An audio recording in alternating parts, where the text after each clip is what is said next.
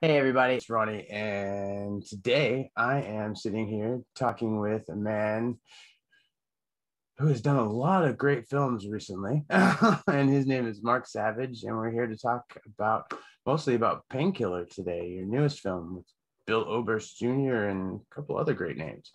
So thank you for meeting with me. I appreciate it. How are you doing? Hey, Ronnie, it's a pleasure to be on your show. Thanks. So yeah, mostly we're meeting today to speak about Painkiller, your new film that you just directed, written by Tom Parnell. First off, let's do that age-old question that everyone's got to ask, and they don't want to hear it from me because they're here for you. So tell us about Painkiller, hopefully without any spoilers.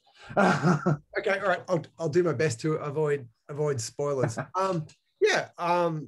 Painkiller was it actually had a sad inspiration. The sad inspiration was my co-writing partner Tom Parnell. His son died of an opioid overdose a few years ago, and he was only 21 years old. So just literally starting his life really terrible. Really, really tragic. And we were already debating what film we were going to do next. And we thought, well, we wanted to do another thriller, but we weren't quite sure what our subject was going to be. And we made a decision that we were going to make something that was going to address the whole idea of how, opioids, painkillers, become like an epidemic, in the US. So let's make a film that kind of sort of vigilante style film where the guy, instead of targeting gangs or, street toughs or, people bullying other people, let's go after the pharmaceutical industry, and not just necessarily the people who are selling drugs on the street corners, but let's go after the people really behind it, which are mostly the executives and also the politicians. So essentially about one guy who's targeting pharmaceutical executives at the marketing end, also at the production end of pharmaceuticals, and he teams up with another doctor, a good doctor, to help take down parts of the industry. And at the same time, there's also a character played by Michael Paré who represents the bad side of the pharmacy industry, because we're not necessarily saying that opioids don't have a place for a specific reason. We're just saying that the industry, though, has manipulated and exploited people's pain, and by not just marketing their drugs to the people who really need it, they made plans. I mean, they literally sat down and made plans. So how can we make more money doing this? And let's make more money by targeting the drugs at people who don't even really need them. So it's about these two guys sort of taking down those people, but it's done like within a thriller, sort of like a thriller structure. Mm-hmm. Mm-hmm. Yeah, definitely changed the market when they decided it's not just for people who need it for help. It's just to see who all we can get profit off. Yeah. And doing that was initially illegal because it was actually called off-target marketing, because because when they get approval, the approval for these, as they're really strong drugs. So the approval for a particular drug is given because, okay, that's for cancer patients. So, okay, approved. But then what happens, they then start doing what's called off-target marketing, is that, well, let's also market it to someone who comes in and says, I've got a backache or my knee hurts. And then that person starts going on painkillers that were intended for someone experiencing a very different type of pain, and only for a temporary use too. Mm-hmm. And people become very addicted to it, because if you're in terrible chronic pain for a long time, you do want relief. And suddenly you've got this amazing relief. It's like, geez, I like this. But then you have the addictive quality, and that's where everything starts going downhill. So knowing that this was more of a personal story for Tom Parnell, did you approach the filmmaking any differently, or like? I wouldn't say we approach the filmmaking any differently in terms of certainly the way of structuring the script, and because the first thing we always do is that we'll structure it and do like an outline. like this is what, like our overarching thing would be, okay, this is what's going to generally happen. Then we sort of like break it up into the 3 acts. And then we kind of work at how we want to structure it in terms of, well, this is the main plot point, the end of Act 1. This is the main plot point, the end of Act 2. Start developing characters. So that part of it wasn't any different. But what was different was, just I feel even as a filmmaker, me taking a fairly, sensitive approach to Tom's participation because, it's very kind of sensitive for him. Like he's dealing with something that's so close to home to him. And, losing a child is not something that you ever would be getting, you don't actually get over it. It's something that you learn to accept, learn to adjust. You make adjustments in your life for that kind of loss, but it's the worst loss ever because, naturally your child should die, after you. Yeah. Like that's natural. So it's such an unnatural thing to have a child, die before you because it's completely out of sync with the way that, the natural world actually goes. So yeah, I was quite sensitive in making it. And I did definitely notice sometimes when we were shooting, Tom would actually leave the room occasionally because, he was on the set, of course. And he would leave the room occasionally and he's in the film as well. He plays a good, he plays a good doctor. A good doctor. He did have periods where he said, I can't listen to that, or that's really hard for me. So I'm not going to be there for that. So yeah, it was definitely adjusting for his own sensitivity. But he also said, early on to me, he said, I don't want you to definitely go soft on what we're doing here just because I'm here. Still, whatever we're attacking, whatever we're doing, he still wanted me to, not sort of hold back on the way that things were portrayed and the way that we're kind of like addressing the issues. Half the time, I think his attitude was, well, just pretend like I'm not here and still do it. Don't think that, well, Tom's here, so maybe we won't do that. No, he was always definitely all for making something that was fairly strong. So I am curious about casting. How, because you've got, like you said, Michael Paré is in this. You've got the legendary Bill Oberst in this, which you've worked with before. Yes. And then Camila Gaston, I love her. You've got her in this. I love hearing you loved her. That's she's great. Oh yeah, she's amazing. So I'm curious, did you have an idea of who you wanted to cast in this going forward? So I'd worked with Bill previously in a film called Stress to Kill. And Stress to Kill, this film in a sense is like an unofficial extension of the world of Stress to Kill, because Bill plays the same character in Stress to Kill. And in that one, he has a daughter. So if you were to watch that one, you would also then see his relationship with his daughter. So you then see how Painkiller, he's lost his daughter in that one. So there's been that kind of like time gap between the making of that and the making of this one, because we did another one in between called Purgatory Road. So Bill seemed like the ideal person for this. So when we were deciding how we wanted to do it, we said, well, why don't we actually do it with Bill from Painkiller? No, sorry. Stress to Kill. My head's spinning. Let's get. You've made a lot of movies. I'm surprised you can keep track. So let's get Bill from Stress to Kill, and also Tom also plays Bill's doctor in Stress to Kill, because in Stress to Kill, it's about Bill having a heart attack at an early age. He's like 45, and he goes to see a heart surgeon played by Tom, who's a doctor, and the whole concept is Tom says, the only way that you can get rid of the stress in your life, you've got to start eliminating the causes of the stress in your life. And the causes of the stress are people. So in that one, Bill is not a stranger to killing people, except in Stress to Kill, he's killing the people who are driving him nuts. And it's even stuff like, probably relate to this one, people on their cell phones during movies. Things like that, things that have become very irritating, especially when you're a cinephile, as clearly you are and I am, that you, so it was about that. So that's why this one, it was kind of then natural to go, let's bring Bill across. And then it was like, well, who's going to be like, who's he going to work with? Who else is he going to bounce off? Then it's like, well, why don't we extend the doctor's role? So it became Tom. With Michael Paré, I'd met Michael a couple of years earlier, and we'd sort of gotten into we were on like a speaking type of relationship. We were talking occasionally and emailing back and forth. And, he kept saying, let's work together. And I said, yes, let's work together. So that was like something that completely made sense then to cast Michael in that role. But for the other roles, I brought in a very good friend of mine who did a lot of casting and gave us a lot of options. Her name's Eve Gordon-Litchfield, and who's also in the film. She's the first voice you hear when Tom speaks to someone on the radio, and she says, "I lost my son."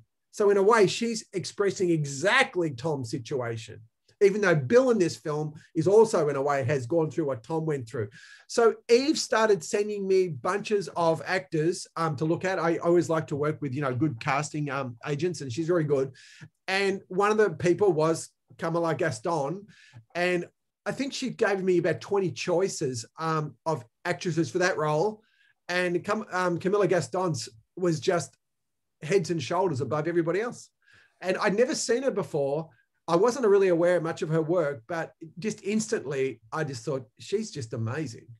Also, she's got such an interesting look as well. She's just got a really unique appearance, unique delivery, just unique style, incredible eyes. I could go on forever. But it was kind of like she's going to be absolutely great in this role as this detective who's sort of like in a clandestine way is working with Bill, giving him information, that type of thing. So I really love. It's really great to hear you talking that you love her too, because she was weren't quite sure where she was living at the time, because we're mostly casting locals. But often when you cast locals, people even who are not local will often just say they're local, so to actually get in. And I think that's what she did, which we appreciated in a way, because, it takes a big sacrifice to do that. But yeah, I was so happy with her role. She only worked on the film for like a day. But also what was interesting is that when I cast her, it wasn't until I cast her that I then thought, I really think that her character needs to die. I know that sort of sounds like a weird thing to say, but initially we weren't quite sure whether she was going to die or not. But then it made sense, because even though they had basically targeted a certain amount of people in that business, the problem wasn't over. And so he wanted to kind of create the sense that she would be one of the last victims of the bad guy, of Paré and his kind of like circle. That they somehow had found out about it, and Paré's final guy, the guy who worked with Paré, is like his henchman, the final thing he did was kill her. And even though Paré, I won't say exactly what happens with Paré, but yeah, it made sense. I know I've kind of given that away now with her, but it kind of made sense, because she just was, I just think she elicited so much emotion in me from her audition, that I thought to myself, I think that she needs to have some sort of fate that's a tragic kind of fate, because I think that's going to really get people, really emotionally invested in the repercussions of the business. Mm-hmm. And the rest of the actors, Scott Skurlock, who plays Strauss, the elderly gentleman who works with Paré, Scott Skurlock, and also the actress who plays Lisa. All those actresses came, from Christina Berenger. Yeah, Christina Berenger, who I thought was great too. Scott Gava. All those people were people that were presented to me by Eve, and amongst other people, I just felt that they were the best. And I think definitely one of the things I love most about making films is the casting. I think it's just great discovering people, and also just giving people opportunities who often, because often people will sometimes obsess over, well, I don't have a reel, because I get this all the time. Some actors saying to me, well, I'd love to audition, but I don't have a good reel, whatever. And my answer is always, it's got nothing to do with having a good reel. It's got to do with being right for this role. I'm never gonna, for example, look at someone's audition and I love it, and then say to myself, well, I need to see a really good reel. No, the audition is the most important thing, because you're not auditioning, you're auditioning for a specific part. It doesn't necessarily matter to me what's in the reel. If you're good for the part, then that's all that matters. I always think sometimes the reel is just probably what gets most people typecast. That's actually a very good point. Yeah, because people are often kind of like forced to make a decision about, well, how do I want to come across in this reel? So they then go, oh, well, I'll focus on romantic roles or action roles or whatever. I think that's a really, really good point, Ronnie, that it's that if you just not getting someone focused on the reel, then it's almost more like, well, I can do anything. And I really do believe that really good actors can do anything. I mean, it's the same like the guy I cast as the priest in the last film, Gary Cans.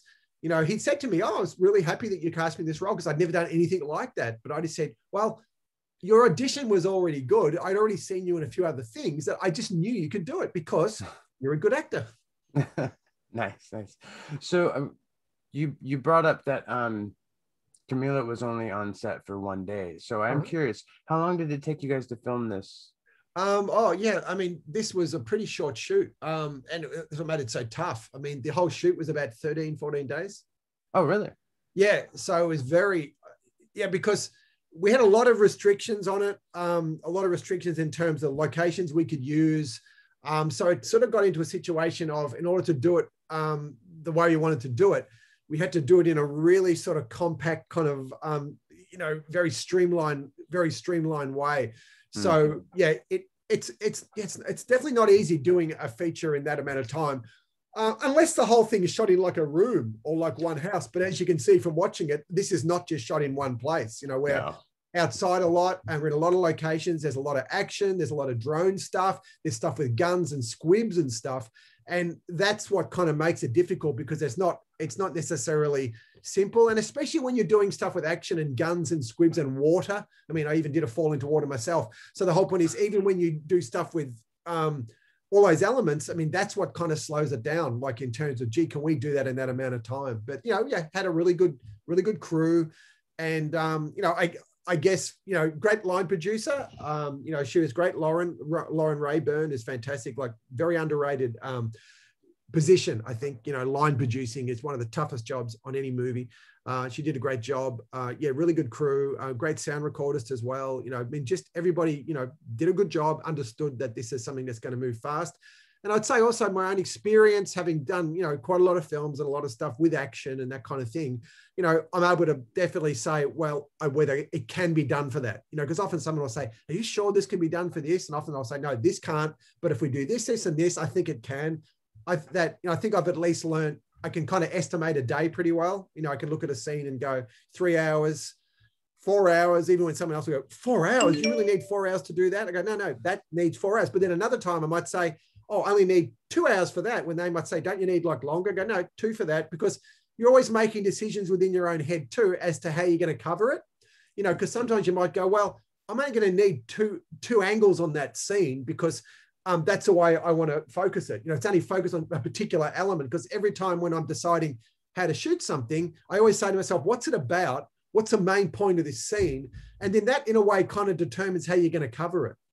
So that's when you can say, yeah, can do that in 2 hours, need 4 hours for that one. This one can, you're always making those determinations. And I think you definitely get better the more films you've made. I mean, I've made quite a few films, and I also made a lot of films even when I was a kid, Super 8 films, so that gave me a lot of experience just in terms of feeling confident to be able to like estimate how long something's going to take. Been doing it since a kid. Yeah, so, I have. when did you guys film this? Oh, it was filmed in January 2020. Oh, so just before all the lockdowns. Yeah, it was very good timing, because I got back from Florida in mid-February, and pretty much a few days after I got back, everything kind of changed, the COVID and lockdowns and all that kind of stuff. So it meant that they pretty much did all the post through the lockdown. So I started doing the editing with the editor, Chris Roth, sitting down with him. But then within about a month or so, it changed to doing it on Zoom, just like, so I was looking at cuts on Zoom and making notes and that kind of thing. So, I mean, Chris did like a first rough cut, then I did like copious notes. And usually in the past, I would go in there and sit with him, and we'd work on things and sit around for days and, trying things and that kind of thing. Didn't really happen that same way here. So it was more like he'd send me cuts, I'd make notes. It was fast still, it was like a good way to do it. And within about 6 to 7 weeks, we had a locked cut. Because again, I needed to kind of do it like that, because all the other stuff, like I had to send a lock cut to Glenn in Sweden. I also had Kelly in Australia, who was doing the 4K conform, the color grade, and all the CG. So they were all on timetables because they had other work as well. So so the lockdown didn't really impact the post. In a way, it was kind of like a, I mean, I wouldn't say it was a negative for the post-production part. It meant that everyone just could stay at home and just focus on the post. And the entire process, I think I had like the final version by about beginning of August. That was a complete and final, utterly final version. Like it was like a 4K, HD ProRes 444 4K version. That would be the one that all the other versions would actually be, extracted from. Okay. I'm always curious with COVID because it's just, the whole, everything has changed. And curious how much of it will be taking going forward as things, I know it's a very good question. I mean, I'm actually doing a new film in early July, and I know that one, there's definitely more restrictions and more kind of rules about what we're doing, on that one. But yeah, I mean, I think with me, just focused on post, and also focused on other projects with Tom as well. We also have other projects that we're working on in addition to this. So we're able to just spend time doing that. And also me just developing a lot of other films with both Tom and with other producers as well.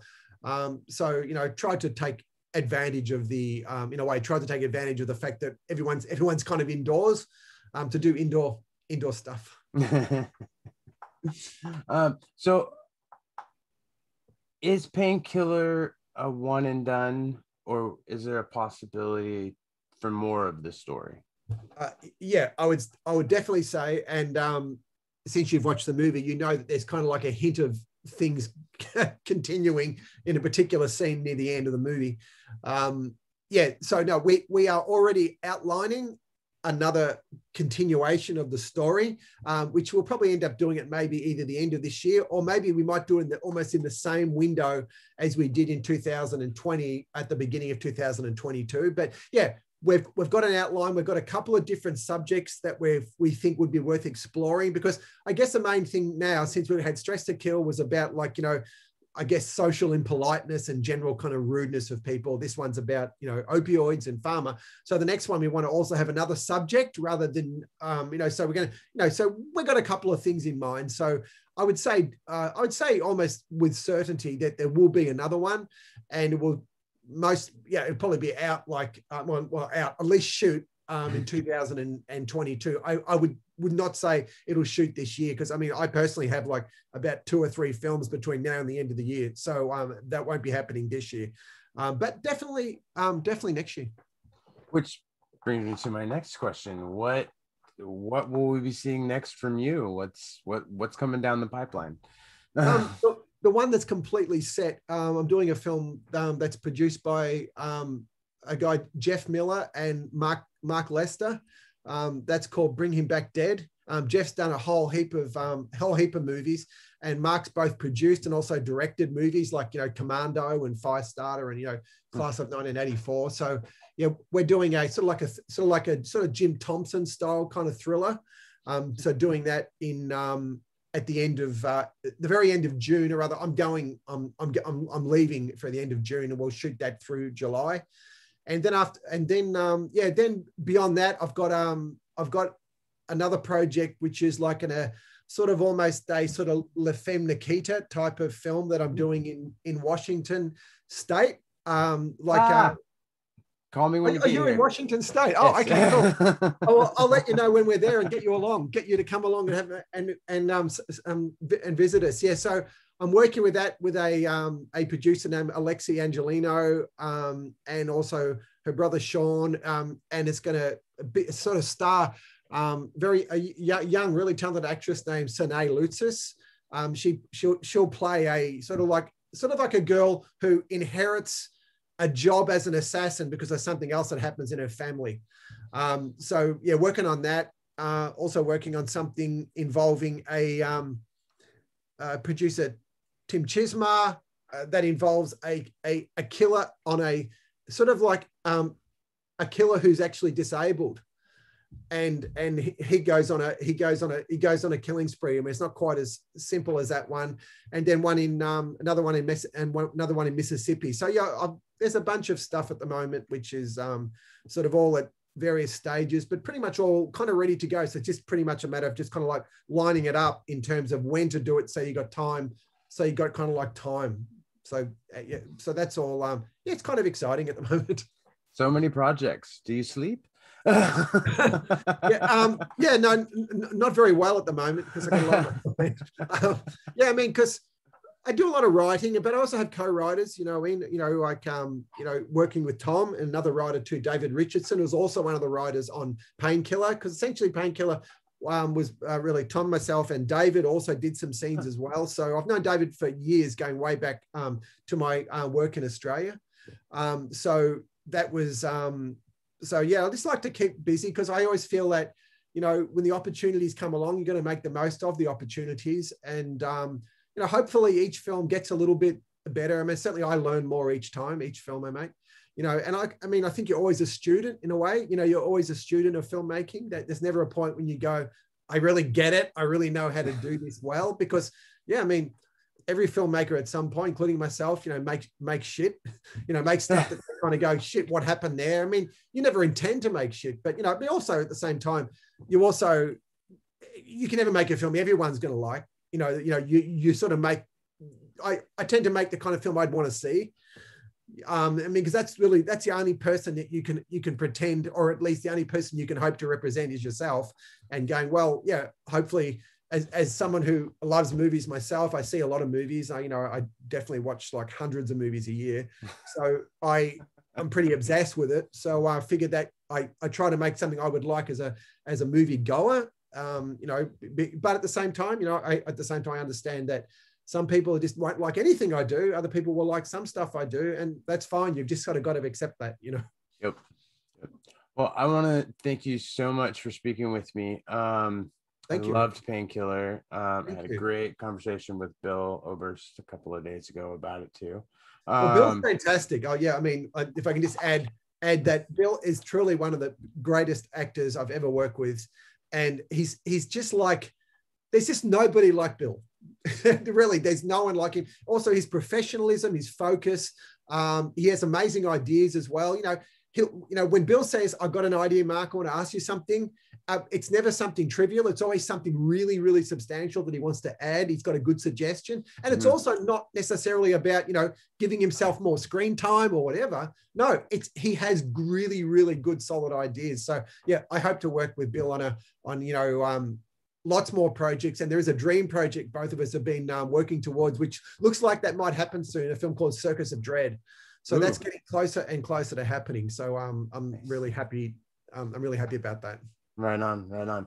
Well, again, I really hope Painkiller is a success. And I really hope people get the message of it, because that is a growing crisis here.